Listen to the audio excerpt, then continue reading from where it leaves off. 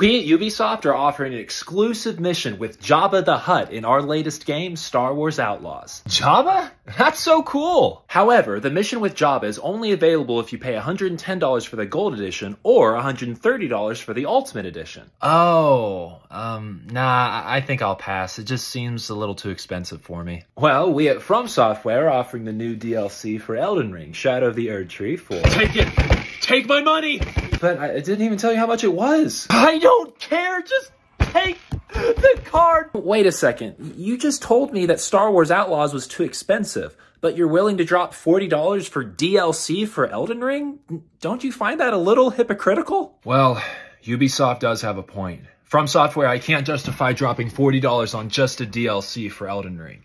Instead, I'll buy the $250 Collector's Edition of Shadow of the Erdtree. Wait, what? Sure.